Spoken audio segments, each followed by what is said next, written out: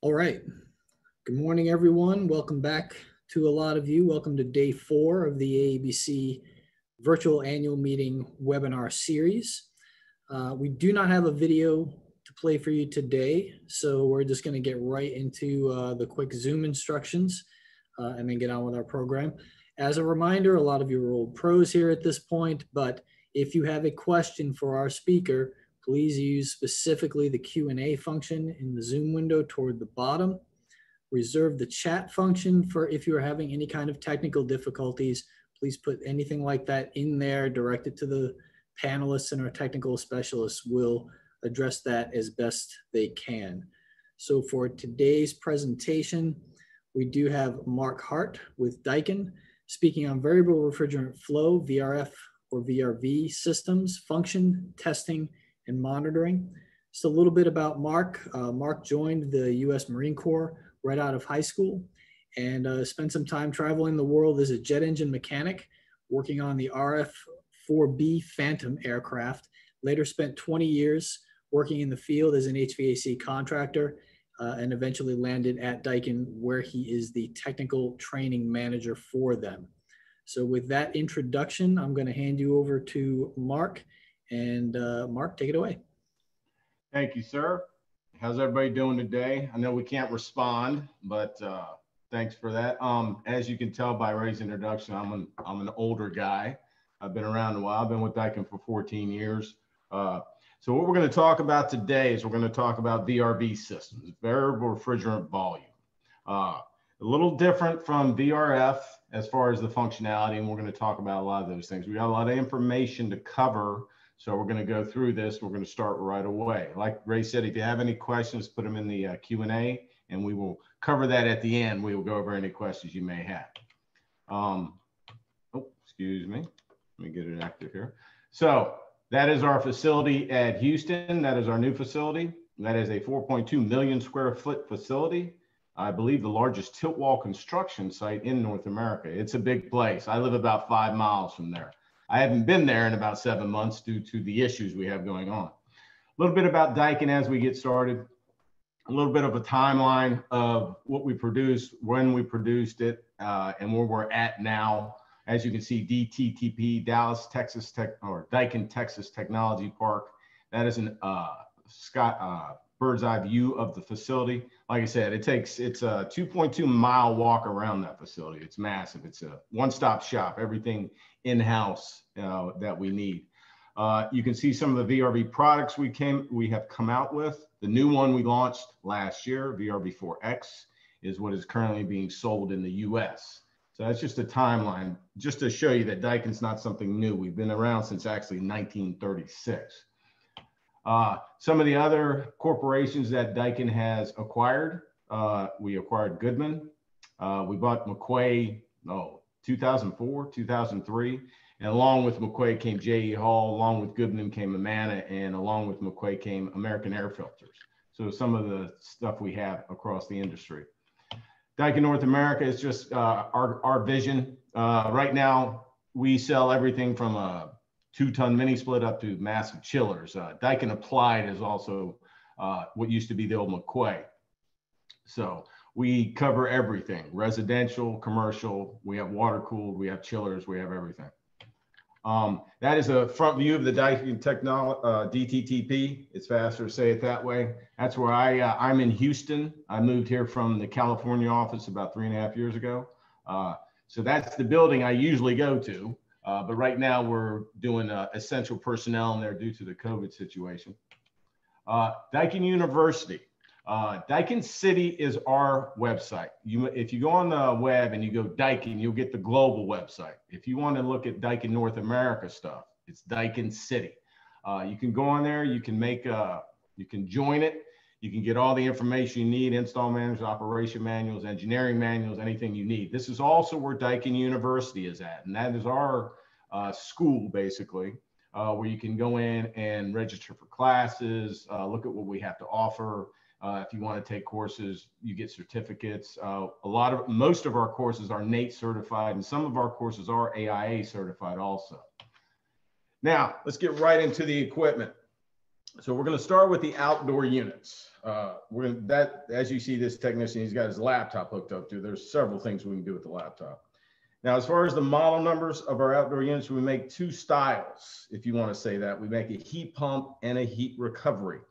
A heat pump is a straight heat pump. It's a two-pipe system that you can heat or cool. You can do multiple fan cools of our systems. We can do a triple module system where you have 3 outdoor units piped together, and we can go up to 62 indoor units off of these, depending on, of course, their capacity. The smaller unit you see to the left there, that's a VRV Life or a VRV 4S. That's more of a light commercial residential application. They go up to 5 tons. But the nomenclature, if it's a heat pump, it's going to be an RX. If it's a heat recovery, it's RE. Easy to remember. If it's recovery, RE. And depending on the voltages, we have 575, 460, 28, 230. We do 575 for the Canada market, of course. Right now, everything's 410A refrigerant. And you see down here, we also have a water-cooled system. So if it has a W in the model number, it is a water-cooled system. So heat pump, heat recovery, and water-cooled. Now, a typical layout of a heat pump system, you have the outdoor unit, number 1. Then you'll have your indoor units, 2 number 3s.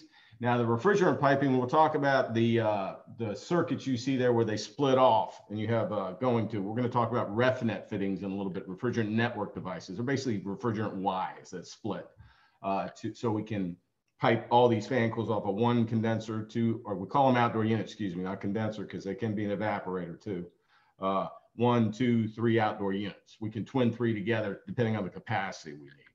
And then down you'll see number 4 is what we call our remote controllers or thermostat. But we call them remote controllers because they interface with the fan cools. And we're going to cover them a little bit longer down, a little further in the presentation.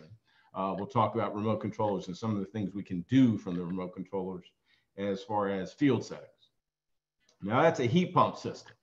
Now when we talk about a heat recovery system, you'll see another component in there, that number 3 component. That's called the branch selector box, okay? This, with the heat recovery system, this will be a 3-pipe system. You'll have 3 pipes coming off the outdoor unit. You'll have a liquid, a true suction. It'll always be a cold gas line. Then you'll have a high-low pressure line. That's the one that's going to switch over depending how much, if you have a call for heat or cool. The branch selector box, you could think of it as a 4-way valve. So anything downstream of that branch selector box, like in this case, you'll see the first branch selector box, and down below that is an indoor unit. That indoor unit can heat and cool independently of the other indoor units. So that's how we get heating and cooling at the same time off of a heat recovery system. Now you see the second BS box, the number 3, it's attached to 2 fan cools through the refrigerant piping. Those 2 fan cools cannot heat and cool independently because they're after the branch selector box. So that you don't have to run them at the same time. They can be, you can set them both for cool. You can set different temperatures. You can turn one off or on the other one, but you can't heat and cool at the same time with those 2 fan cools since they're downstream of that box, the branch selector box. So you want to think of the branch selector box as downstream as a heat pump. That's the best way to think about it. And then, of course, we have different types of remote controllers. We have a wireless that's available. We this number 5 down here in the right corner under this ducted fan coil, that's a simplified controller. We do also have new controllers coming out now. We have the Daikin 1 Plus that's more user-friendly. That's more for the residential side, but it can be used commercially. We have an ATC controller coming out for VRV. There's a lot coming out. Just some examples of the outdoor units as far as placement. I want to make sure all the air is discharged away from the outdoor units. Now we can change the static pressure on the outdoor units. So you can put them inside of a building and duct them out. And I think the next slide shows that. This is just showing an example where they had the outdoor units down in a well on top of the building, and all that hot air during AC was recirculating through the outdoor unit, which is bad. We don't want that because it's not going to perform efficiently. So they elevated the units. They could have also ducted those outdoor units and put the ductwork at the top of that well and had it disperse out that way. This is an example of how to duct the outdoor units if they're inside the structure.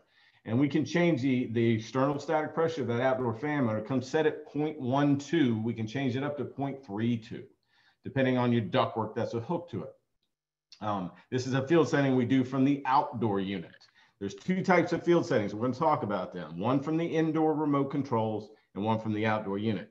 The difference would be the ones you do with the indoor remote controls affect the fan coil or indoor unit or indoor units that are connected to that one controller. We can hook up to 16 indoor units to one controller if need be. If you do anything field setting from the outdoor unit, it will be on the printed circuit board outside, and I'm going to show you the buttons in a little while. That affects the whole system. So that's the difference between the two field settings.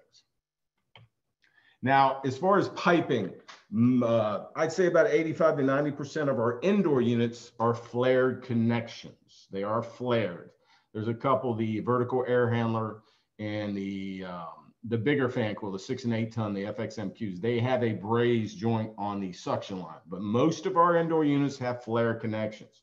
And you're going to see a toolkit that you can get through Daikin reps and distributors that gives you a proper flare tool, gives you gauges, torque wrenches to torque down the flare nuts. Now, if a flare is done properly, it is not a problem. I've got buildings that have had flares in them for 14, 15 years with no leaks, as long as it's done properly. Now, this kit is available. I'm not trying to sell tools here. I'm just showing you, but that flare gauge, that black tool right there, that black tool right there is worth its weight in gold because it checks the flare once you do it. So this is just a process of how to properly do it. 85 to 90% of the problems we see in the field with VRV is install related. So you want to make sure the flares are done properly. And this is just, and like I said, we offer a lot of training on this. When guys come in-house, they actually do flares in the in-house training. Now, some of the piping rules that come with VRV, as far as lengths, vertical separation, you can see, look at the total linear length. You can go 3,280 feet of refrigerant piping. Now that's one way, that's one line. And remember on a heat recovery, that's a 3-pipe system. So, and then vertical separation, we can go up to 295 feet in certain applications, 195 feet in certain applications. Height difference between indoor units on one system, that is a key right there. For years, we had 50 feet. Now it's 100 feet. So one system, you could have 100 feet. What is a building? Usually 10 to 12 feet per story. So one system could cover 10 floors with just those fan coils. These are piping rules. When we teach guys in class how to do the piping, we show them these, but there's a report you'll see coming up in a little bit. It's called the Web Express that does all the piping rules. It's done by the engineers and the salespeople. And I always tell guys, do never install a VRV system without that Web Express program. And you'll see why in a little bit. And this is just showing some of the rules. Like I said, this is straight out of the install manual, and it just shows you. So we want the contractors to be aware of this. We want everybody to be aware of this because, you know, certain problems are application problems. Maybe the vertical separation is too large. You know, maybe it's you've got too many fan coils off the system. So we make sure they're familiar with the rules. Now, as far as the outdoor unit, there's many ways to run the refrigerant piping off of it. You have many options. I see a lot of guys come out the bottom because if you run it out the front and guys are working on it, first thing they're gonna do is stand on that refrigerant piping. So you can run it out of the bottom, run it straight out the back. There's many ways to do it. There's a knockout panel in that outdoor unit. You just knock it out and you can run the refrigerant. And there's a kit that comes with it. It gives you 90s and some pipe extensions to run that refrigerant. Now, as far as outdoor units, manifolding them together. Now, this is a heat recovery. We can do a single module, a double module, or a triple module. Now, when you pipe these together, in this case, as a triple module, there's a kit you put together. This is not the ref that I was talking about earlier. That's for the indoor. This is for the outdoor. We call this the branch kit. It's like you have 2 pipes that go into one. So basically, if you have a double module, you would get this kit. And it would have 3 pipes in it for heat recovery. It'd have a liquid, a suction, and a high-low pressure line. If it's a triple module system, you would need the other kit. So we have different partners. It's bigger piping because you can imagine when you pipe all 3 of these together, that final piping leading there is going to be rather large depending on your capacity. It could be 1 5/8, 1 3/8. So these are the kits that they use. Those are your valves on the heat recovery. As you see 3 valves, liquid, true suction, then the high-low pressure line. This is the only line that will ever have hot gas or hot discharge gas going down it. This suction line will always be a true suction line, a true cold gas line. And of course, the liquid is always a liquid line. Now the ref nets, this is for the indoor units, for inside the building. Let me rephrase myself. This is what they look like, and they come in 3 different sizes. That foam you see wrapped around them is not packing material. That's actually your insulation for inside the building. If you guys have contractors or somebody's installing, tell them not to throw that away. That's what you're going to insulate it with. We have 2 styles. We have a wide joint. So your main branch will be coming in here, and then your main branch heading downstream to catch more fan coils going that way. And then this branch would go off and catch a fan coil. And as you can see, they're steps, so you can cut them to the size of the pipe that's going into it, because your pipe's going to change as you go downstream. Your pipe's either going to stay the same size or step down. We also have headers. Maybe you have a room that has 4 fan coils, and you don't want to have 4 Ys. You do a header, so you come into that header and you can run off of there and hit your 4 fan coils. It comes in a 4 and an 8 branch header, and that's a dead end. You do not cut this end off and go further downstream. And that is not packing material. That is also the insulation for that header. The liquid line will come with 90s already on it, and there's certain ways to install them. The headers have to be flat and horizontal. You cannot stand them up. We're going to talk about the Ys here next. So putting in the ref nets, the Y joints, going vertically, doesn't matter. You can have if the unit's above, if the outdoor unit's above, of course, the main pipe would be coming down this way, or if the outdoor unit's below, you would come up this way, all right? But if you put them in the horizontal position, no more than a 30-degree angle either way. That's very important, because you will starve fan coils of refrigerant if you do more than 30 degrees, like this with the big X on it. Big X usually means no. Yeah, you do that, you're going to starve that one branch of refrigerant. And we have a service tool called the service checker. Actually, you can see superheat from the remote controls of the fan coils, and I'll show you that in a little bit. So that's a very important thing right there. If you guys are going to a job site, you're doing inspections or whatever, make sure those Y joints no more than 30 degrees. Now this is a Web Express report. As you can see on it, it shows you the outdoor units and their model numbers. It shows you the branch pipe kit for the outdoor units, gives you the model number there. Shows you the pipe of the size of the pipe coming off the outdoor units, then the pipe going inside. And then it's going to show you the RefNet kit part number that you'll need in each location. So coming in here, this is a heat recovery because we have branch selector boxes. If it was a heat pump, there would be no branch selector boxes. And coming in there, it shows you the pipe size in and the pipe size out going to the indoor units. This is a multi-port box. That's why you see 1 box, but you see 3 outlets. This is a 4-port box. We have 4, 6, 8, 10, and 12 multi-port boxes. So that's why it just shows 1 box there, but it has 4 ports, and they're not using port D, so there's no piping coming off of this. This is called the Web Express report. Make sure if you have contractors or anybody installed that they have this report in there, and tell them to get the colored version. If it's all black and white, some of the numbers as far as the pipe size kind of melt together and you can't read them very well. Now, some of the rules as far as piping, the Web Express takes all these rules into account. So when the engineer or the salesperson does a Web Express program, he puts in the pipe lengths. If any of these rules are exceeded, it'll give them an alarm saying you can't do that. So they have to redo it to make sure that all the rules are met. That's why the Web Express program is so important. Any job, whether it's 1 fan coil with a 6-ton outdoor unit, or 62 fan coils with a 38-ton triple manifolded system, make sure the Web Express is done. So this goes over some of the rules, and when we teach you guys in class, we don't expect them to remember that, but we want them to be aware of it. Now, the tool bags that you can get from rep distributors, these are actually put together for me by Bigfoot. I've been working with them for years because we use Bigfoot stands up with our outdoor units. They're a nice little tool set, gives you everything you need. I'm not trying to sell tools. I'm just showing you, proper tools make for a better install. They can use whatever tools they want as long as they're the right ones. You get torque wrenches, deburring tool. Deburring refrigerant piping is massively important. When they clean it out on the inside, they've got to deburr it, because if you don't, you'll get turbulent flow. Torque wrenches, gauges, manifold sets, adapters, service. So it's a handy. There's a commercial. This is a commercial bag. This is a residential bag. Pressure testing. Why did I put this in here? Because it is very important. Nitrogen pressure, dry nitrogen pressure testing. Want to pressure test because of the massive piping lengths we can do. We want to make sure we have no leaks. And you see it's a triple pressure test, 150 PSI for 3 minutes, 325.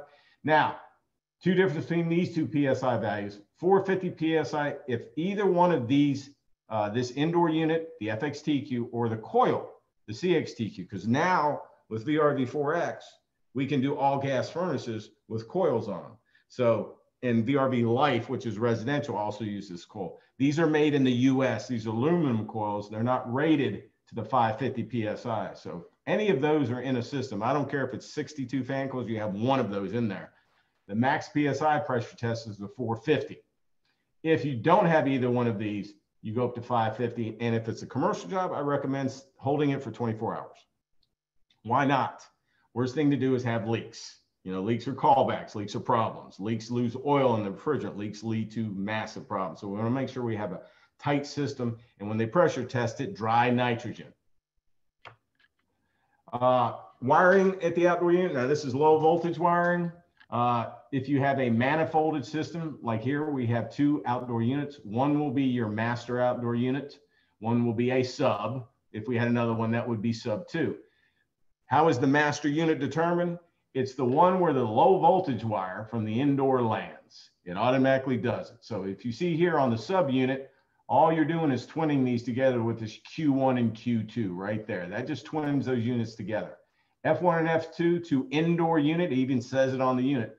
That's where you would run your wire. So that makes that unit automatically the master unit. So all the programming you do, all the field settings you do will be done from the master unit. If you did any field settings from this unit, they wouldn't take effect. So that's how we determine which one is the master. Now this F1 and F2 says to outdoor unit, that's going to be for the centralized controller, be it going to a backnet, to a lawn, to our iTouch manager.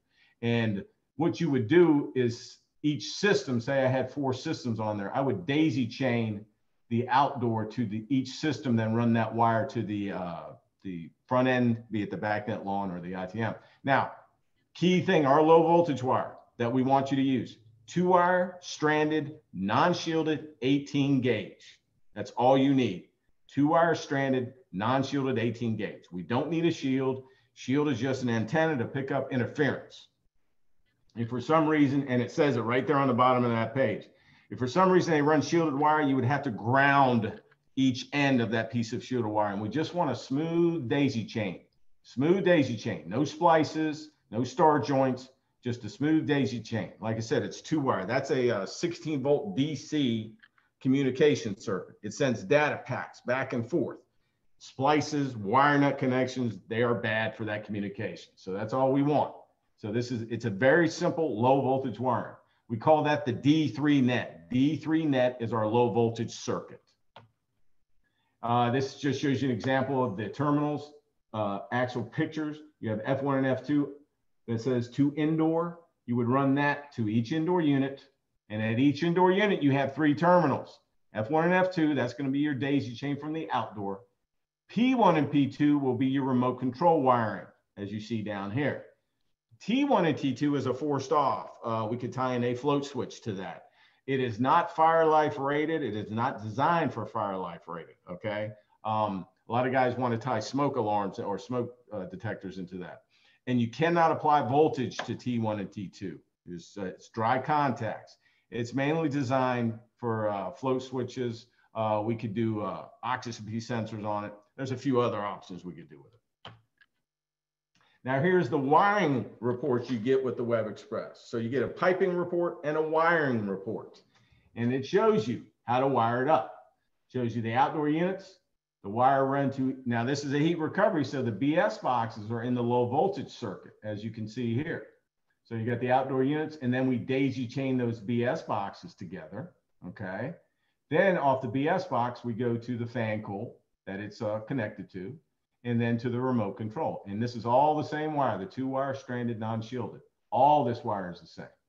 And you can see here, it also gives you the voltage that you'll need. There should be a voltage on there yet. Now it gives you the amperage that you'll need on those. So this is the low voltage. And you see on the multi-port box, you would wire the low voltage to the same port that the piping runs from. So there's a port A for piping and a port A for wiring. So port A piping would go to this indoor unit. Port A wiring would go to that indoor unit. It even gives you the model numbers of the specific indoor units that are going in that location. So as you can see, the web expressor port is very important, very important. All right. Let's talk about indoor units. Indoor units. I know that it doesn't make sense, right? Those are outdoor units. Talk about indoor units. We have a lot of different indoor units you can use on VRV. Like I said, with VRV 4X, you can now do gas furnaces. But the key thing on that is if you're doing gas furnaces, all the indoor units have to be gas furnaces. You can't intermingle the other fan coils here with the gas furnace. It's got to be all gas furnaces with the coil, and then it'll do a heat pump lockout and bring on the gas furnace. Now we have an ERV, energy recovery, an outside air processor, and we'll talk about that in a little bit. Now our ducted fan coils, these are all ducted. This is low static. You're not going to get more than, I think, 0.16 static off of this when you change it up to the higher static. Now the FXS, the medium static ones, we can do an auto static setting, and I'll talk about that in a little bit. So this will be the SQ and the MQ. So these two are almost the same style, but you get more static out of them. Now we have a large fan coils, the 6 and 8 ton, the high ESP, these, and their static is basically a toggle switch on the control panel of that indoor unit. And I have a picture of that coming up. And we have a multi-position vertical air handler. It's ECM motors, so there's not really any static settings on that. Those are our ducted styles. Then we have non-ducted. You're not doing a lot of static settings on the non-ducted, of course. Cassette style wall mount under the, under the ceiling, 4-way cassette, nice. Floor mounts, 2 style, ones you could put like behind the wall, like say they had radiator heat in the building. These are very nice for that. 1-way blow, so that's a cassette that goes up in the ceiling. Ceiling suspended, this will hang underneath the ceiling. We have 2 styles of cassettes, a 3x3, which has 360 round flow. And then this is rather new, the Vista. This is very nice cassette. It's smaller. The biggest it goes is the 18,000 BTUs. So many different styles of non-ducted fan coils, or ductless, excuse me. Now, branch selector boxes. We have multi-ports and we have single ports. So multi-ports, you have many ports off of this. We have a 4, 6, 8, 10, and a 12. And then the single port boxes, in some places, you have the 3-pipe coming in from the outdoor unit, then you'll have the 2-pipe going to the indoor unit. Maybe you have a room where you don't have multiple fan coils and you have 1 box, but it depends on the application when you use a single port. We also have a new BS box coming out this month called the Flex box, which will have 3 pipes in and then 3 pipes out. So the use of ref nets is going to reduce because you can come in with the 3 pipes and then continue on out of that branch selector box to the next box or to the next fan coils. It's called the Flex box. If you want to look at it, it's on Daikin City. You can look it up there. Low voltage wiring. Most of the fan coils are the same. They have the P1, P2, F1, and F2, and the T1 and T2, and they're all 208, 230 single phase, all of them. You have L1, L2, and ground, okay? There's certain ways to run the wire in there, but they're all gonna be 208, 230 single phase. 3-phase will be the outdoors. We don't have any 3-phase indoor units as far as VRV. That would be if you talk about Daikin Applied. Some of our fan coils have float switch connectors where you can tie in condensate safety. And you see, depending on the model number of the fan coil, you have a jumper that you would just cut into and splice into it. So that way, you can just tie your external safety. This would be for our external condensate pumps, not internal. Some of our fan coils have lift pumps in them. They're designed to lift the water up to a certain height to hit your main building drain. This is for external condensate pumps, ones you are adding to the system, because you'll see the coils we are showing here are all gravity fed drains. That's why they have these jumpers in case you need to tie a pump into them. They're all gravity fed. They do not have lift pumps in them.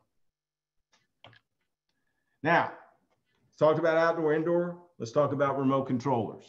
Okay, we're doing good on time. Now, remote controllers, I mentioned earlier, 16 volts DC is our communication circuit power, okay? It's 2-wire, their data packs going back and forth. We want a nice smooth daisy chain. We can do a lot with these controllers. So I call it the D3 net. That's our protocol. That's what we talk about when we talk about. It does a lot. When you first power up the unit, we're going to talk about that during commission. It goes through and auto addresses these things, the indoor units. We can do a lot from the remote as far as looking at functions of the fan coil, changing functions of the fan coil, and looking at sensor values. No rotary or dip switches. The only dip switches will be on the BS box, the branch selector box, depending on if you're using a port or not. But other than that, it does it automatically when we power this system up. So it's just showing you here the same thing I showed you earlier, the wire connections. Now that's a VRV, that smaller unit to the right there is a VRV4S. That is not, that doesn't come in heat recovery. It's in heat pump only. It's like commercial residential, but it has the same communication leg, and you can use all those fan coils I just showed you also on the VRV4S. It's not limited. It's the same fan coil, same indoor units. Of course, less capacity because the largest this comes in is a 5-ton unit. On the heat recovery and heat pump, I think we go up to 38 tons or 42 tons, depending on what you manifold together. Like I said, it's a smooth daisy chain we want, and no splices. Splices are bad. We don't want splices. Smooth daisy chain. The types of controllers we use, the nav controller, the one on the left there is probably the most popular right now. Like I said, we're coming out with newer ones, but it's very user-friendly, and there are features you can do with the simplified.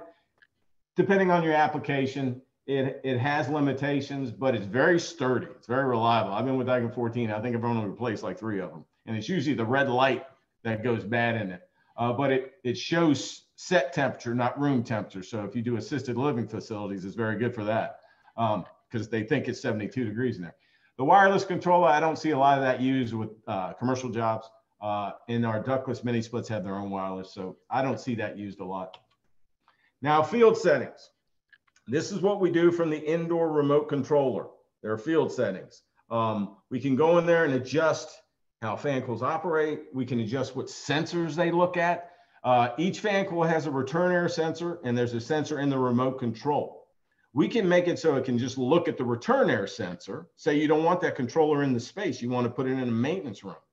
We can make it so it just looks at the sensor in the remote control. So it controls by that sensor. Or you can use both of them. It doesn't average. It works, say you have a 72-degree set point. Once that return air sensor gets within 2 degrees of that 72-degree set point, it converts control from the return air sensor to the remote controller sensor. But if you're bringing in fresh air, it's going to affect that return air sensor.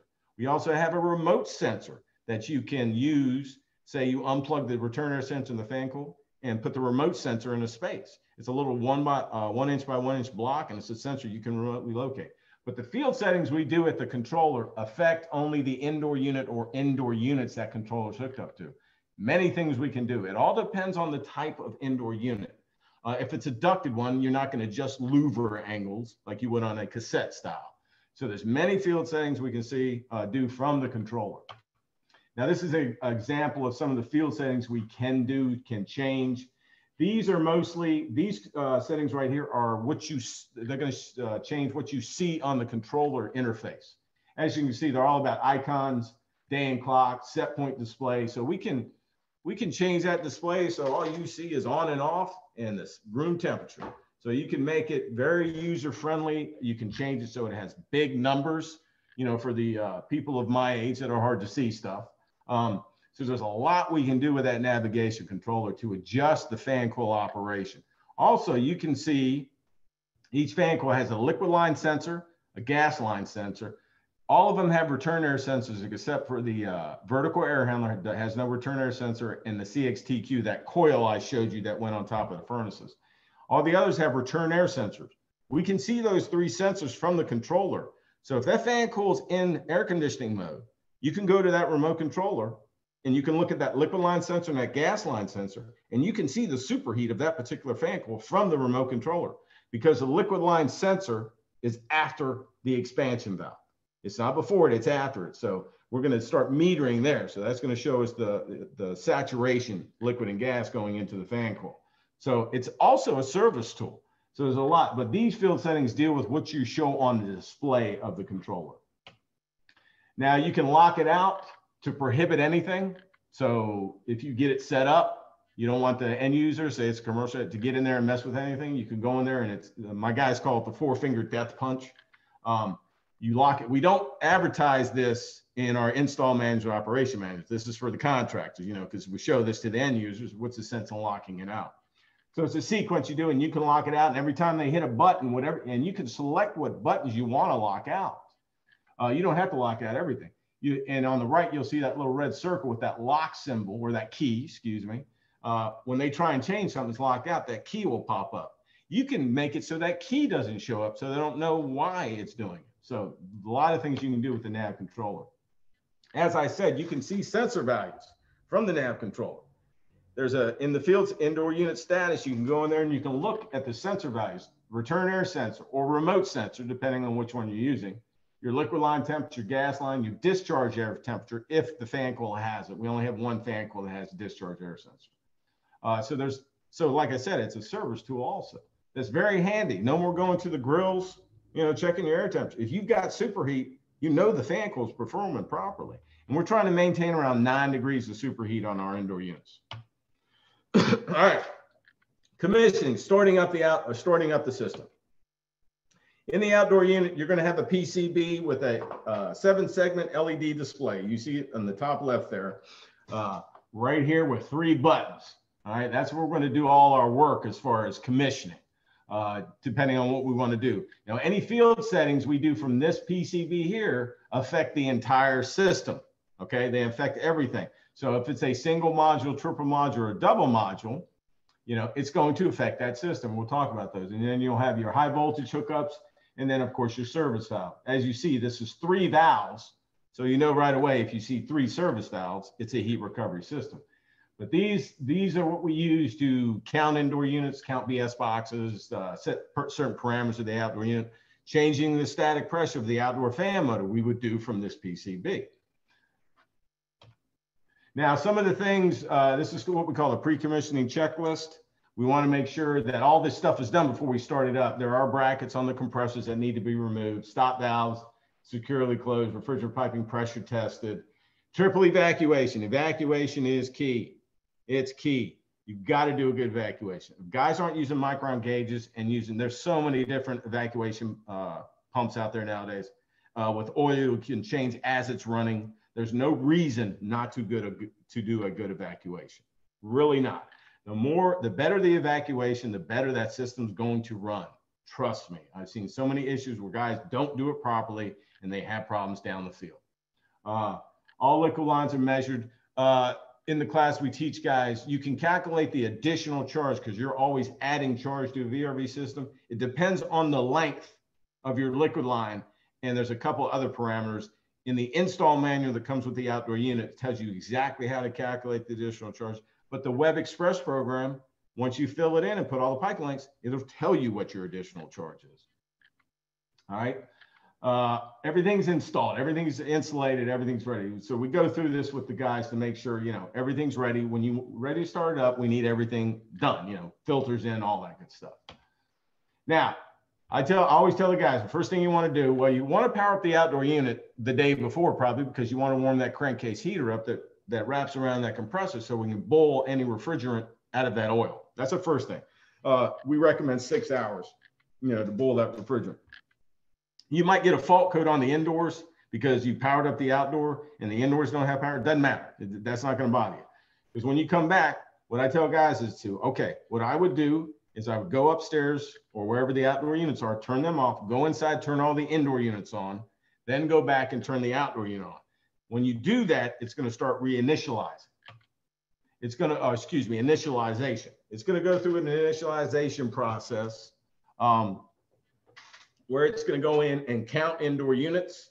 It's going to count BS boxes. It's going to auto address the indoor units. Now this, what you'll see on the LED display, what you'll see here is during initialization, you'll have half zeros or zeros here. You'll see 3 of them and they'll be flashing. Okay, this is journey. Don't do anything. Don't hit any buttons. Don't do anything. You don't need to. It's going through and looking. Near the end of initializations, those 3 flashing zeros will turn solid. Okay, that's good. You want it to do that. Okay, When it's done initializing, that display will go blank. So that's good. That means there's no issues at this time, okay? Now notice the 3 buttons underneath here. We have mode, set, return. This is where we do all our field settings for the outdoor unit from those 3 buttons, okay? You want to make sure that the remote controllers inside are turned off because we're going to run a test operation after we count indoor units, make sure we have no error codes. If they're in cool mode, that's fine, but I recommend, guys, just go in there and turn them off. You don't need the controllers on, okay? Because the test mode, I don't care what temperature is outside. Test mode is always done in air conditioning mode, always, and you'll see that in a second. But this, like I said, anything we do from the outdoor PCB affects the entire system, okay? This is where we can change, what can we do from the outdoor PCB? We can count how many indoor units there are. We can count how many BS boxes there are. That way you know if you have the correct count or not. If we're not counting the proper indoor units, there's a force fan mode we can do from there. That'll force all the indoor units on at high speed. The ones you're not counting won't run. Walk inside the building. Say you walk down, say you have 40 fan coils. Okay, I've gone through 20. Oh, 21's blowing. Oh, 22's not running. Where do you think the issue might be? Probably between those two. Maybe somebody didn't turn power onto that fan coil. Maybe they didn't wire it up. So it's a great troubleshooting. It's also a way to identify what units, fan coils are on a system. Say you're in a building that has 8 or 9 systems, and you don't know which fan coils are tied to which outdoor units. You could do that. There's also refrigerant recovery mode. You can go to that outdoor unit, and it's a sequence of buttons you hit. What it will do, it'll open up every expansion valve at the BS boxes, at the indoor units, and at the outdoor units. It gives you a wide open refrigerant circuit. Why is this key? For reclaiming, if you have to reclaim it. Say you're installing it and the electrician powered up the indoor units. Anytime you power up an indoor unit, the electronic expanse valve inside goes to fully closed. It shuts. It has to have a starting position. So say you go to pressure test and the electrician powered up all your indoor units. Where's your pressure test going to stop? Right at that EEV. There's a mode from the outdoor unit. We don't have to have refrigerant piping done yet, but we do need wire, low voltage and high voltage, everything. We can open all those back up. There's an additional charge mode. If you don't get all the charge in, you can use the compressor to pull the rest of the refrigerant in, because after you're calculated, after you get your additional charge, best time to add additional charge is under the vacuum. But say you couldn't get it all in, say some jobs, depending on how your piping is, you might have 100 pounds, 150 pounds you got to add. It's rare, but it depends on how long that piping run is. So there's a lot we can do from that outdoor unit PCB to help us, assist us. We can lock out units. Say you have a triple module system and for some reason you lost a compressor in one of those outdoor units. You can lock out that module and run the other 2. And if I'm not mistaken, on 4X, you can lock out individual compressors. Now, these are emergency operation lockouts. We're not going to do it and leave it for 3 months. There's a reason a compressor dies. They just don't die. There's usually a reason. And it's usually something related to the install. And it's usually something related to what's in that refrigerant, in that oil. So a lot of stuff we can do from the outdoor. Now, if for some reason, during your initialization, the system sees a problem, it's going to give you a fault code. It's going to give you usually it's going to be a letter and then a number like an E1. This says E3, right? The first one, E3, I know it's hard to see. It says E3 right here. Then it gives you a subcode, 01. So in the service manual or on our app, you could go in there and put in E301. It'll tell you exactly what that code is. It'll give you a direction of where to start your troubleshooting. E301 on startup, I hope not, because that's a dead short if I'm not mistaken. But it's just an example. It's just an example. Mostly what I see on startup or commissioning are U4s. That's a communication error. It's usually something with the wiring. What I used to see, they don't let me out in the field much anymore. But it gives you a main code, then a subcode, and that's going to help you narrow down where to start troubleshooting. Because if you've got a triple module system and you've got, say, a high pressure sensor is bad in one of those outdoor units, how do you know which one it is? But that subcode will direct you toward the unit it has an issue on. So it's very, very handy. I mean, we have a service checker tool. I'm just looking at the time, guys. I'm getting close.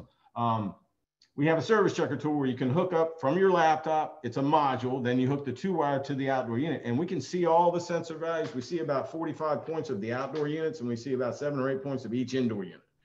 You can see expansion valve positions, rotations per second, fan RPMs, what valves open, what valves closed, what this EV pulse value is. It gives you all that information.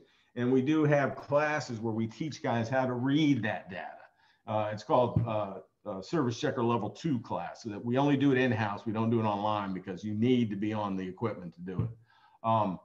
But this is an example of a fault code. Now, ways to count indoor units, counting branch selector ports, now this says ports, because remember, we have multi-port boxes. When you count multi-port boxes, it's not going to count the boxes. It's going to count how many ports you're connected to. And it's a sequence of buttons. You want to count the indoor units so you know you have the right count. And that's a mode 1. We have a mode 2 and a mode 1. Mode 1 is where you're just looking at stuff. Monitor mode, you're just looking at it. There's a mode 2 I talked about earlier, refrigeration, recovery mode, force fan. That's when you make something happen with the system. So mode 1, you're looking at stuff. And it shows you what buttons to press and what you should look for. And in this example here, it's telling us, I'll just do the indoors because we're running out of time. Monitor mode, press BS1 one time, button one time. So you press the mode button, goes into mode 1, 0 and 0 flashing. You press the set button 10 times. So you hit the set button, the display will change to 10. Then you hit the return button. So that's telling me right there that there's 8 fan coils hooked to this outdoor unit or outdoor units. So if you know how many indoor units you're supposed to see, say it was 12, you know you have a problem. So then you could do that force fan mode, which is a mode 2 operation, and go inside and find which ones you're not talking to. And this is counting how many branch selector ports, difference between the two, the number of times you hit the set button. A lot of these button sequences are the same. The number of times you hit that set button tells it what function you're trying to do, whether I'm trying to count indoor, whether I'm trying to count BS boxes, counting outdoor manifolded units. How many do I have manifolded together? See how that's 13. So that's going to tell the PCB what you're trying to do, but the sequence is the same. Oh, sorry. Now this is the high static fan coil. Like I said, this is a toggle switch, lower high static. Turn it on, and if you want exact fan performance for that unit, you could look at an engineering manual, and that's available on Daikin City. But there's no field setting at the controller for this. Right here is a little toggle switch. It says high or low. That's how you change the static on that. That's a big boy fan coil, 6 and 8 ton. If you're in an area where you want to move a lot of air. Now the SQ and the MQ, they do have an auto static setting. This is a field setting you do from the remote controller. Okay, you do it from the remote controller and you follow the sequence there on the left. It's in fan mode, so you're not pumping out refrigerant through the indoor unit. It'll automatically adjust as static because it's looking at the amp draw of the fan motor, because we have no pressure differential switches in these fan coils. Okay, so it takes about 8 to 10 minutes. So it's going to adjust its static depending on what that fan motor is doing, the amp draw on that fan motor. So that's available on the MQ fan coil and the SQ. Those are the two like medium and higher static fan coils. What if that's not enough and you're trying to air balance, get more airflow? You can do a manual static setting. That's another field setting in the remote control. So you can do all of these static settings here, and you just change the code. You go into that field setting and you change the code. So if you want 56.56 inches of water, you would go to 11. So you can manually set the static. And that's available on the MQ and the SQ. So you can do it for either one of those. And like I said, that's done from the remote controller. And this is showing the SQ. They look all similar. If you look at the two, they look a lot like. It's difference in statics, if I'm not mistaken. The SQ is newer. We had the SQ when we first came to the US. We went away for a while, but we redesigned it and brought it back. It's a good fan coil. It's a good indoor unit. But you can also do a manual static setting on this. So it's very possible. The FXDQ, this is the low static. You can go from standard, if you see in that bottom one there, setting a static from standard to high static. You're not getting a lot off this. I think the 2 ton, you can get up to 0.24 static. You're not going to be running 100 feet of ductwork off of this thing, okay?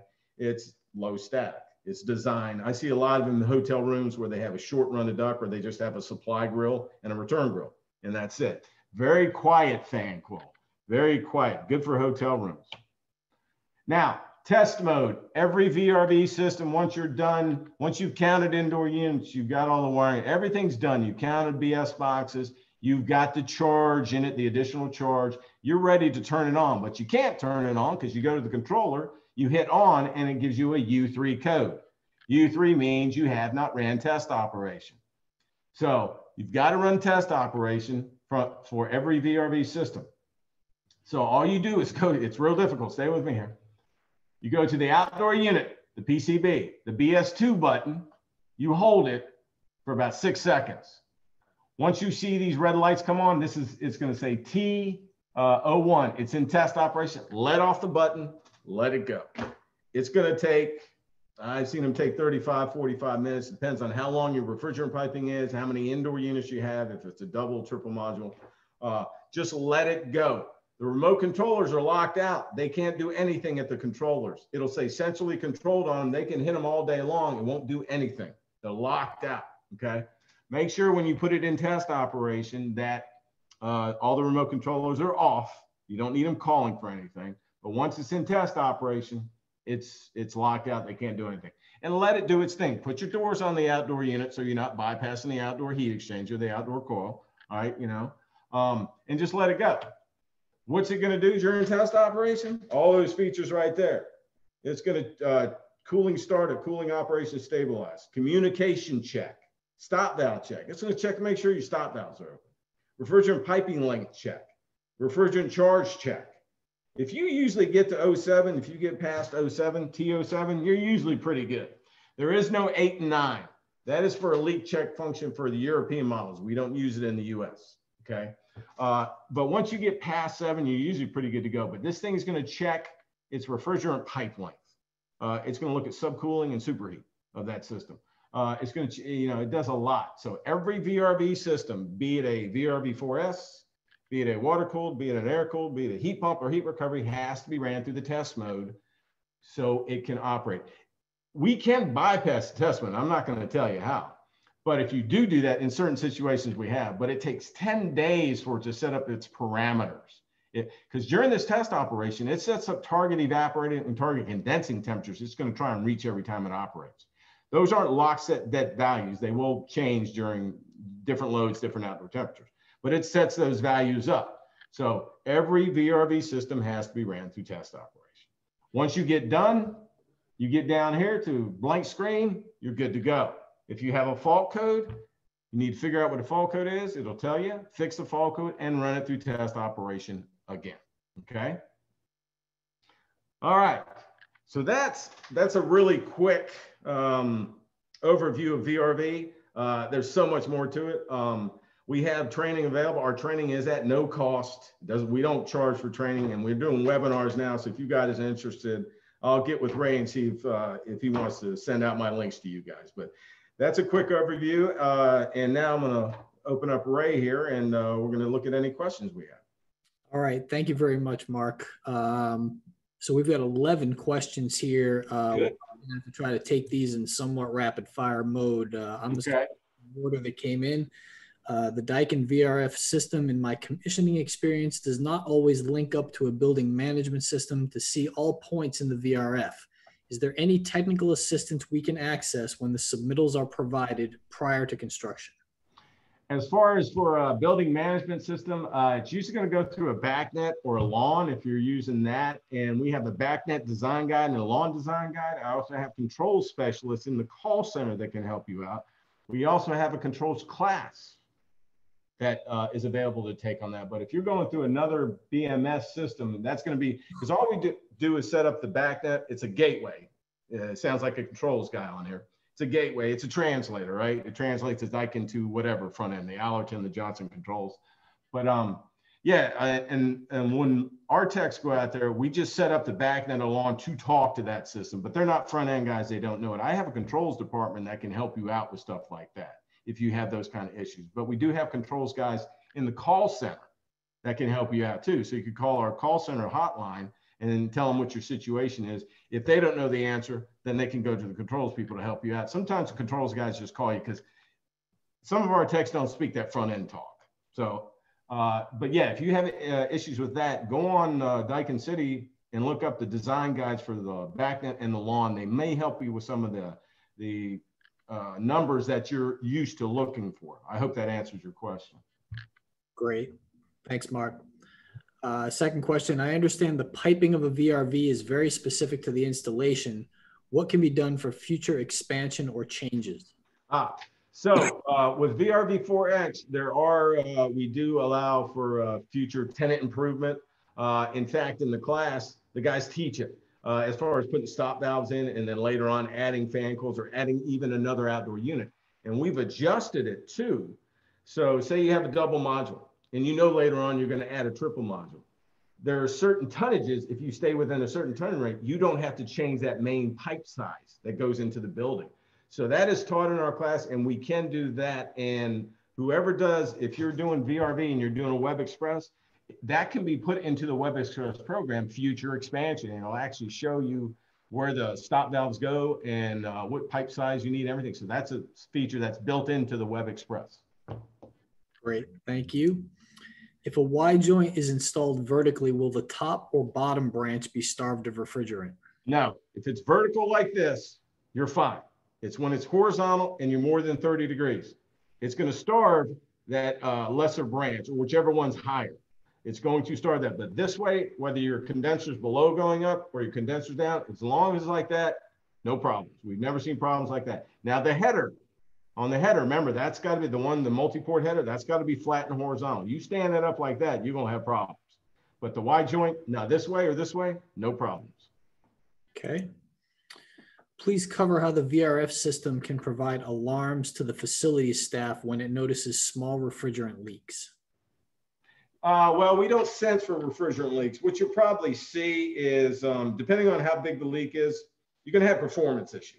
Of course, you know, your rooms aren't going to cool off enough for heat well, but there will be other codes that would pop up in the system as far as high discharge pipe temperatures.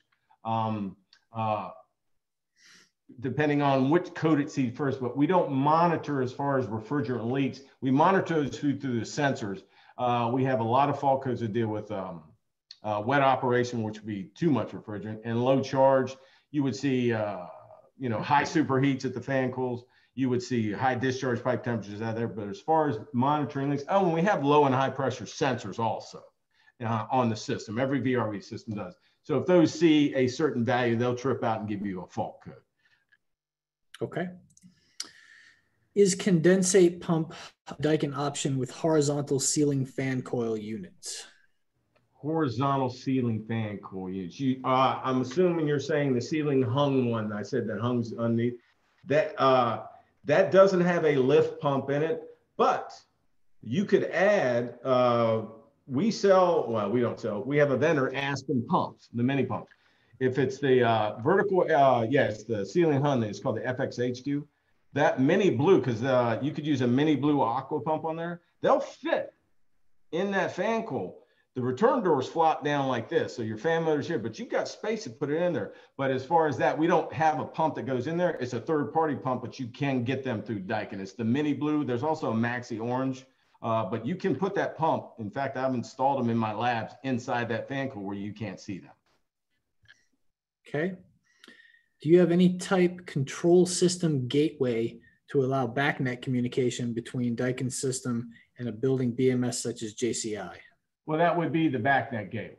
Yeah, I mean, if you're talking about Daikin BACnet to JCI, that's how we integrate with JCI. See the BACnet. Am I misunderstanding this question? Because I've started up many, when I was in the field, I started up many BACnets, and we integrate with Allerton, Johnson Controls, hence, what's Automated Logic. But that would be the gateway, because when we set up the gateways or the BACnets, we of course put an IP address into it, instance number.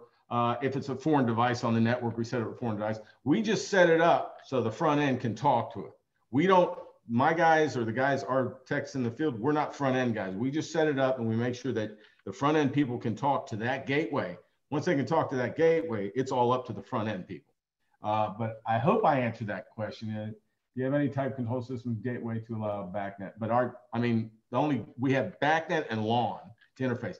There's probably more control features. I know there's some mod bus stuff going on now. I'm not into that. If you have questions on that, I would look on Daikin City and go under controls and see what's coming out. But I know there's Modbus.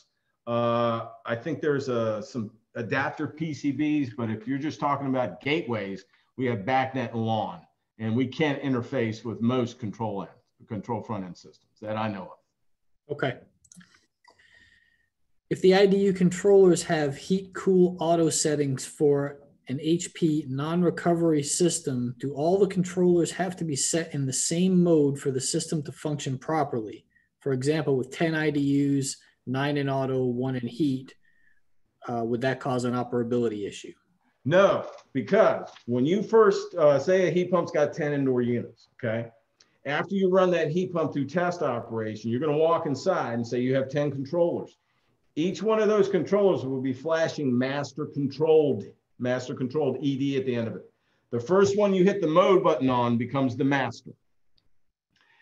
You can say the master's in heat mode. At the sub controllers, you'll have heat and fan only. You won't be able to select cool. If the master's in cool mode, you'll have cool, fan, and dry mode available at the subs, okay? If the master's in fan mode, you only have fan available at the sub. So there's no way you could select heat or cool at the same time. You wouldn't be able to do that. Changing the master is real easy. So you have 10 controllers. 9 of them will say master controlled on the controller. There's one that won't say it. That's your master. If you want to change it, you go up to the master, hold the mode button down for 5 seconds. Master control will start flashing on all the controllers again. The one you want to become master, go hit the mode. Now that's your master. So you can't run heat and cool. It doesn't give you the option at the controllers. Okay. What is the best way to shut down the indoor units for fire alarm? Like I said, T1 and T2 is not fire life rated. Okay. So that's a controls thing. Our iTouch manager has shut down, but I don't think that's fire life rated either. That is what I don't know. I know they were going to update that because T1 and T2, you could shut it down, but like I said, it's not fire life rated because somebody could go to the controller and turn it back on. They could change the setting on it. That's a good question. I do not have that answer for you. I mean, that's what it shut them down. I would think fire safety, and you don't want to daisy chain T1 and T2 because there's no voltage. You'd have to do isolation relays at each one. I would have to ask Norman Pennant that question and what they've come up with lately on that because I do not know the answer to that question. Sorry, but I don't. Okay. I can get back to Ray on that if need be. I can check with the controls division, see if something new is coming out or something. Let's do that, Mark. And then anything else that you don't feel like you're the best person to answer. No, I'm not gonna tell them something I'm not sure about because that's an important question because it's talking about fire safety and I don't want to say something that's wrong and then something happens. Absolutely. With COVID-19 concerns, ASHRAE is recommending minimum of MERV 13 filtration. Can Daikin provide this for all of their indoor unit product line? Some, but not all, I think. I know the cassettes you can, ducted, of course you can, but I don't know about some of the, like the wall mounts and the ceiling hungs. I don't think we have MERV 13 for everything. I hate to keep saying this, but Daikin City, you could go look at the fan cools and there are options for those indoor units that'll tell you if a MERV 13 filter is available. I know we do for some, but I don't think for all. Not yet. Mark, what we can do is on some of these things, links to some of the things you've mentioned, especially the more general ones, if you want to provide us a summary, see if we can include that information and send that out to people who registered. Okay. When we follow up with them later for the recorded version of the webinar and things like that. Right. Like I said, I would just need a list of these questions. Can you print out a list of these questions? Yeah, Duffy is on, and he'll pull all the questions that are here. Okay, because then I can just send them to the people that have the answers, and then I can send them back to you guys. Exactly. All right. If the system lost power, do you have to reperform the test operation or startup cycle? Many jobs will have temporary power, and then startup will be addressed before permanent power. You do not have to redo test operation. What will happen is if you lose power to the outdoor units, when they come back on, they'll reinitialize that 8 to 10 minutes. Then they'll go back to whatever the last setting was. Test mode, in a perfect world, test operation, you should only have to do it on the first time you start that system up. But anytime you, like say there was a leak and you had to adjust a charge in the system, or you, for some reason you lost compressor change, or you added fan coils, anytime you adjust that refrigeration circuit, I would rerun the test, but not on a power failure. Just have to reinitialize and it'll come back up to whatever it was before. Okay. Cutting this down, got it down to 9 questions. What is the lowest outside air temperature for operation looking at Northern Canada? And 2, what is the minimum testing outside air temperature that will not harm the units? Well, I think VRV4X, I think it's rated down to -13, if I'm not mistaken. What is the minimum testing? Outdoor air temperature not harming the units. As far as the test operation, if it's too cold inside the building or outside, it's not going to get through test mode. It's going to shut off and give you a fault code. It's rare it does that. There are ways we could bypass and run the heat for a little bit to warm up the space. And I know the call center is very popular with that, or they do that a lot. And then it's a lot to deal with indoor temp too, not just outdoor temp. But as far as the rating, outdoor operation range of VRV4X, I'm pretty sure it's down to -13, if I'm not mistaken. Yeah. But you could, like I said, engineering data on Daikin City would definitely, but I think it's -13. This will probably have to be kind of a summary answer, but please explain the refrigerant charge auto test. The refrigerant, you mean where it tests refrigerant charge? Oh, okay. Well, it's going to go out, it's going to look at, yeah, that's a long discussion because it does a lot. But it basically is looking at subcooling and superheat throughout the system in certain areas to figure out if the charge is proper in the system. Because during test operation, if you're standing by a unit during test operation, you'll hear that compressor. It's going to ramp up and ramp down, and it runs at 2 extremes. It shoots for TEs, target evaporating temperatures of 5 degrees at times. So, but it's basically going through the system. Since we have sensors all through that system, it's looking superheat and subcooling. Remember, it doesn't in cooling only. So it's going to look for subcooling outside and superheat inside. There's certain definitions of it, of what it does, but I'd have to have in front of me too. But that, in a roundabout way, that's what it does. It looks at all those sensor values to see if the charge is proper. You know, indoor unit, you have liquid and gas sensors on each indoor unit. On the outdoor unit, I think I've got 14 to 15 sensors. So we're looking at subcooling, superheat, discharge superheat. We also look at that. Discharge pipe temperature tells you a lot. But it's basically looking at all these sensor values to make sure the charge is proper. Okay. This might be reiterating something you already addressed, Mark, but what is the difference between VRF and VRV? An F and a V. No, I'm just kidding. Variable refrigerant flow and variable refrigerant volume are basically the same thing, but VRV is Daikin's trademark name. That's the difference. We are the only ones that call it VRV. We're the only ones that can call it VRV, but it's basically variable refrigerant flow, variable refrigerant volume. It's basically the same thing, you know, as flow as the volume. So not much difference there. Q-tip, cotton swab. On the cassette indoor units, we are sometimes low on outside air. There doesn't seem to be anything we can adjust as tab agents. Is there a way to reduce return air on these units? As far as fan speeds, CFMs, on the cassettes, I know you can increase it. I don't know about decreasing it. I know we can change the value for ceiling height. So if a cassette's like between 10 and 12 feet, 12 to 13, we can increase the fan RPMs. But I don't know of a way to decrease it. Not as far as fan speed, as far as your return air, and you can't block it off. Because there's kits for those cassettes to bring in outside air. You have a single input, and you also have a dual pipe input, where you can bring in 2 pipes that go to 1 pipe out there. As far as the Venturi kit, and that's in the options on Daikin City. You could look at that. But to reduce return air on the cassettes, I'm going to have to say no. I'll double check, but I'm going to have to say no on that. Not that I know of. Not that I know of.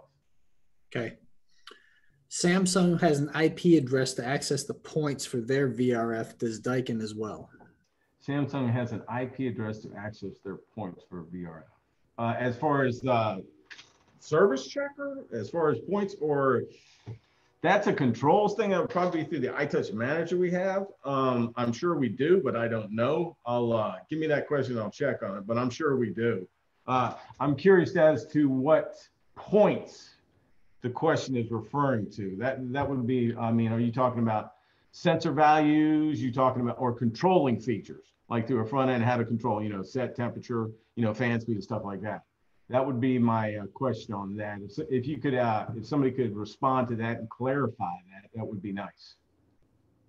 Okay. What should the orientation of a distributor be that feeds the DX coil? Vertical, horizontal, or it doesn't matter? You mean the Y joint, the ref net? I'm assuming that's what you mean by distributor. Doesn't matter, but if you're going into a fan coil, they're usually in the horizontal position. We're talking about the Y joint or the header. Remember, horizontal, we don't want to tip it either way. If you're going vertically and you come in and bend into the fan coil, that's fine, because remember, you're going to have two pipes off that joint, that Y joint. One's going to be your main line, continue on, and you can do that, and you could come up. Just keep in mind, I always tell guys this, off of the ref nets, the Ys and the headers. Ref net means refrigerant network device. You want to give yourself about 20 inches off of either end before you 90. Okay. The reason for that is if you do it, say I have a Y joint right here and I put a 90, somebody can see my hand. This is my Y joint, right? Say I 90 right off it, 90 right here and 90 right into it. Those 90s, I guarantee you're going to cause turbulent flow, and turbulent flow means noise. Okay. And we don't want noise. So you want to come 20 inches off before you 90 in or out of a ref net. But you can have them vertically and then come up and turn into a fan coil. That's fine, you know, but most I see are in the horizontal. In horizontal position, get them as flat as you can. Trust me. That's the best way to do it. It's the best way to do it. Okay. Can you expand on dry mode? As a commissioning provider, attempting to find detailed sequences for dry mode is very difficult. Yes, it is, because it doesn't, okay. Dry mode. Now, there's two things of dry mode. Dry mode is basically, all right, on most of our fan coils, say you select dry mode on the remote control. At the time you select dry mode, it looks at the return air temperature sensor, okay? And 76 degrees is usually the balance point, okay? So if I put it in dry mode and it's above 76 degrees by that return air sensor, it won't drop the temperature into the space more than 2.8 degrees. Once it gets within that range, dry mode shuts, the EV shuts, it'll let the temperature rise up. So it just goes in and out of that range of 2.8 degrees.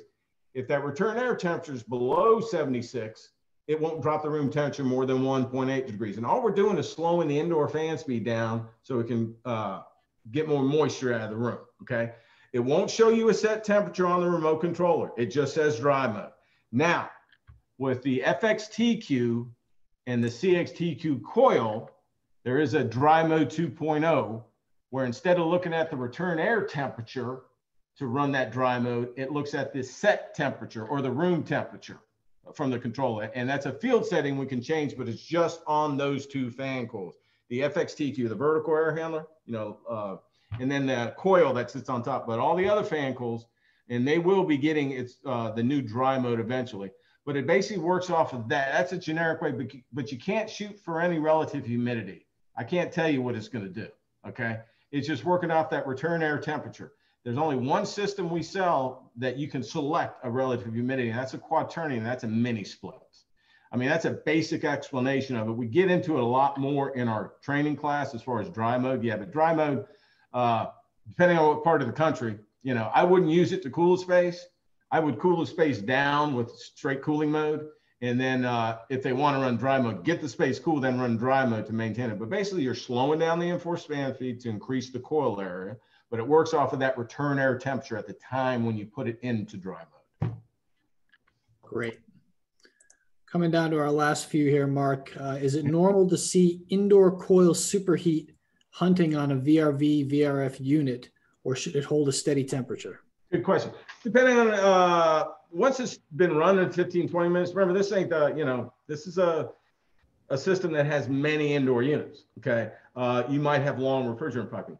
I wouldn't turn it on and then 5 minutes later go in there and look at the superheat. I would let it run for about 15, 20 minutes, then go in there and check your superheat. Okay. If it's charged properly, you've ascertained to all the piping rules, and you have proper flow, you're going to maintain 9 degrees pretty good. Okay. But it's going to take a while to get up to that. It's, like I said, I wouldn't go in there right away. And what I usually do when I was on site, I would go to the nav controller. I would put it in that field setting where I can look at those sensors, and you can just leave it in that field setting while it's running. You can actually watch it as that superheat starts to get closer. If you have refrigerant flow problems, not enough, you're going to have a large superheat. If you got too much, you're going to have a low superheat. Or if they didn't use nitrogen when they brazed, which is key, they might have trash in that system that screwed up the EVs. Now, we have electronics expansion valves at each indoor unit. And that thing, if that head is scratched up in there, it's not going to seat properly. And it's going to bleed liquid by when that thing's supposed to be closed. And that's a great thing about the nav controller. If you think a fan coil is bleeding by, you think you have a bad EV, you could shut that fan coil off, right? And run the other ones, right? Because there's still flow going through the system. And if you see any temperature change on those two sensors, if that liquid line sensor is still good and cold, that EV is bleeding by when it's supposed to be at 0 pulses. Oh, and I forgot to mention, you can see the EV pulse from the nav controller also. All right, coming down to the last 2 questions. Is there a guide to indicate what the max MERV filter is, say MERV 8 or MERV 13 or higher, that can be used with various indoor modules? Yes, that would be on Daikin City under options for whatever fan coil you're looking at. That would be where you would look at it. Yeah, that's the best answer I got for you on that one. Yeah. But yeah, if it's available for a fan coil, if you're on Daikin City, you could look up model or look up certain fan coils, and there's always an options or accessories tab. You can go there. If there's an accessory for it, it's in that list. All right. Last question. Is there any projection using PEX pipes later? No. Not yet. No.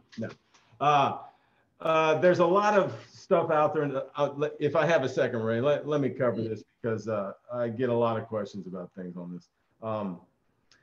There's a lot of things outside, aluminum piping, copper piping, brazing, compression fittings, leak lock, stuff like that.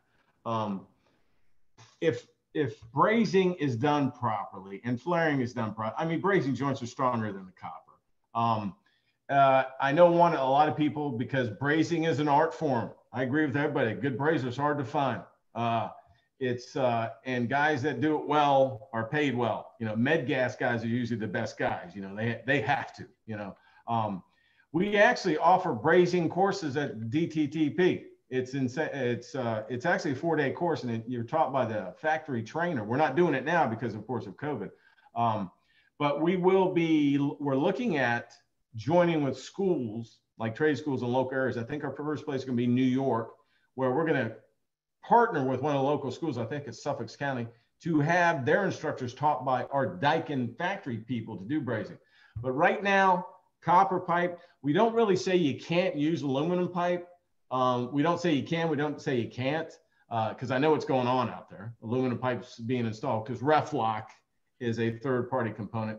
Now, PEX, I haven't heard anything about it. Shark bite, people ask me about shark bite. That's a connector. Compression fittings. Reflock is kind of a compression fitting, and there's other third-party stuff out there, but you got to be careful about using stuff like that, because if you have leaks on the system, I don't want people running into trouble with warranty because of a third-party component. So if you're doing any Daikin install, check with your Daikin salesperson, please. Make sure they have an idea of what you're using or what you plan on using, like leak lock. We don't need leak lock. Guys who use leak lock on refrigerant piping aren't doing it right. On the flare fittings, you don't need anything. A little bit of oil, that's all you need.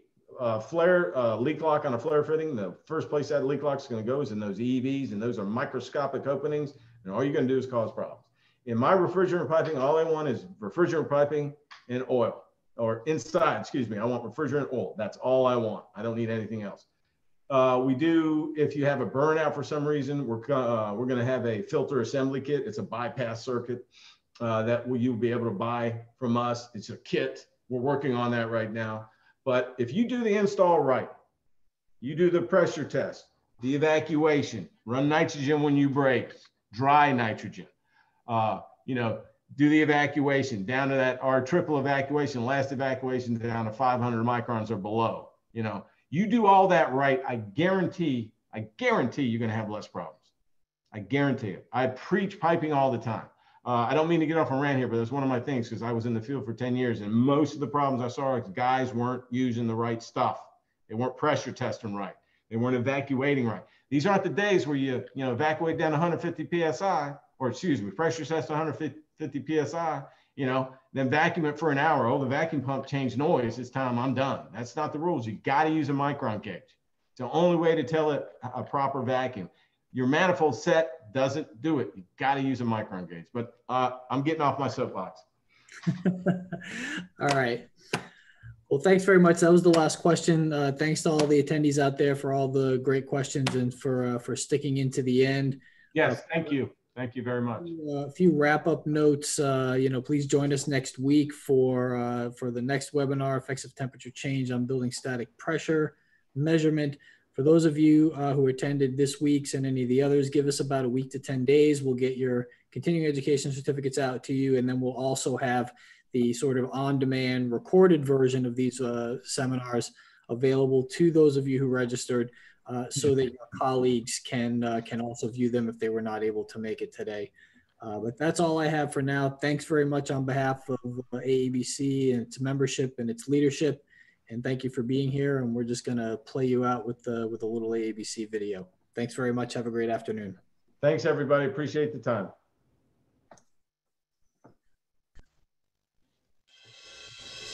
The Associated Air Balance Council, the world's oldest and most respected association of certified, independent test, adjust, and balance agencies. AABC offers its members and the industry technical education and training, an ANSI-approved TAB standard, and a variety of resources with the goal of ensuring that systems are tested properly and operate as designed and intended. Let's take a look at why independent test and balance is important, and why AABC certified agencies are the service providers of choice for every building owner and design professional.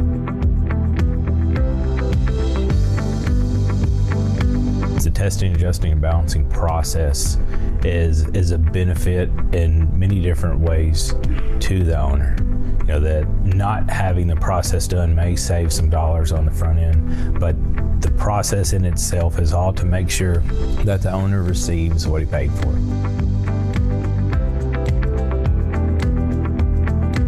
For my customers who are either building owners or operators, independence matters because they're getting an unbiased view at their mechanical install, at the design, and actual end performance of the equipment that they're having tested and balanced.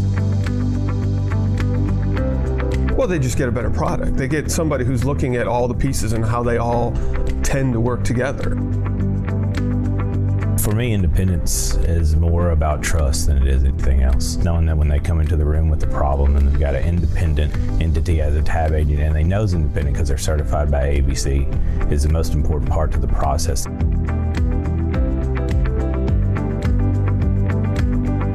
They're high quality, high caliber people who are extremely driven to make high energy efficiency buildings and make an impact on what really is the demand of the future, which is the energy market, and how do we make sustainable buildings. And I haven't seen a group of people at any of the other organizations that have that knowledge base that AABC brings to the table.